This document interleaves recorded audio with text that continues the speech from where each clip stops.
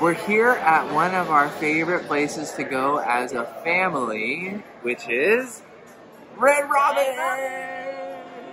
And here's one of our favorite appetizers, the onion rings. Woo! Yummy!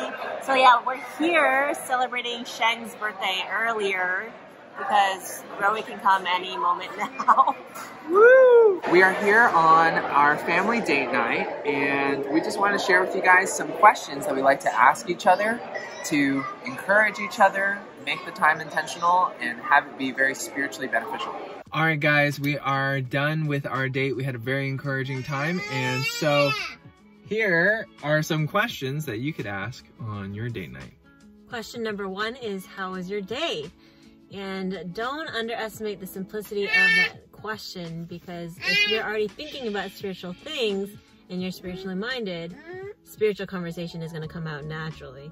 Yeah, so I was really encouraged on our date because I was asking Joanna how her day was, and she let me know about something that the Lord was teaching her. So one of the things that God has been trying to teach me, I think yesterday, I was having some fever-like symptoms and chills. And I realized this morning when I woke up, I was praying and I realized, oh, maybe God was trying to humble me and teach me that I shouldn't be doing things on my own strength. And so that was something that I shared with Sheng over dinner. Very encouraging stuff. Yeah, like Joanna said, don't underestimate how powerful that question is, because if we pay attention as to how God is working in our lives, then we can just simply share that, and that is already going to be really encouraging to our husband or wife. And the second question that you can ask your spouse is simply, how do you think our marriage is going? Ooh, this is actually a question that one of our elders mentions that he really likes to ask his wife.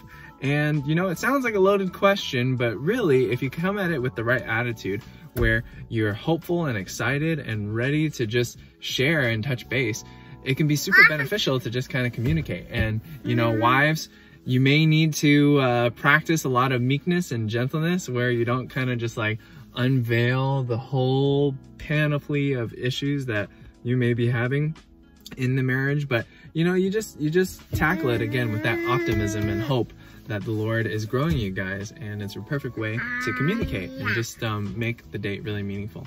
Another question you can ask your spouse is based on a follow-up question. So maybe you guys are texting about one of the children, or you were texting about something that happened during the day. And so for today, for instance, Sheng had his first Saturday work day because he started his new shift of Tuesday through Saturday. So I was asking him how it was going, how was work, and that shows a lot of care and concern in how you think about your spouse and bring that thing up again.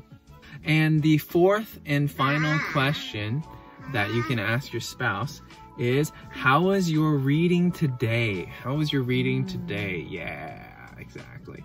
And so basically just sharing one thing that was impactful and encouraging from your reading can be very, very helpful. So for example, today in our devotional time, I read Mark 9 verse 29, which is all about Jesus saying that certain kinds of demons can only be cast out by prayer. And it hints at the disciples not having that faith to trust in God and rely on that divine power, which is given to us through prayer. And I was super convicted about that because I was thinking today, wow, I really need to be doing a much better job of praying for my ministries. One of the ministries here at our church that I lead is our Rock Solid Marriage Fellowship. And I'm thinking, man, I need to be praying for that group and the ministries of the group much, much more. And that's something that I can share with Joanna during our date night based off of that passage. And so it's just really helps the unity and the communication. Okay, and so that wraps up our 4 questions that you can ask your spouse on your next date night. Hopefully that was very practical and helpful and edifying to you guys. If you like this video, like and subscribe. We will be putting out more videos for you guys in the future. But for now, we will be putting Samuel down. It is his sleep time. So good night. Say goodbye, Samuel. Say goodbye. All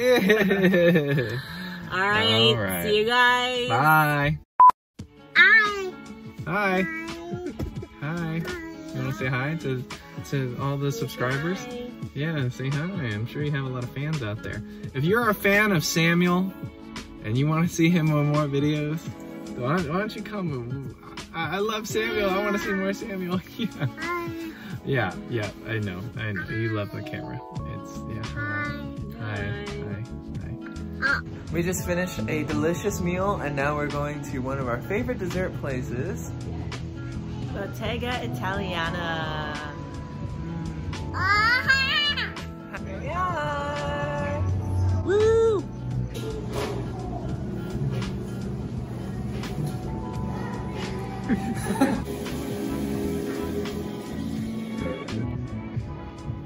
He's moving his body. Yeah. How is it? Good. Mm-hmm. It's soft. Oh,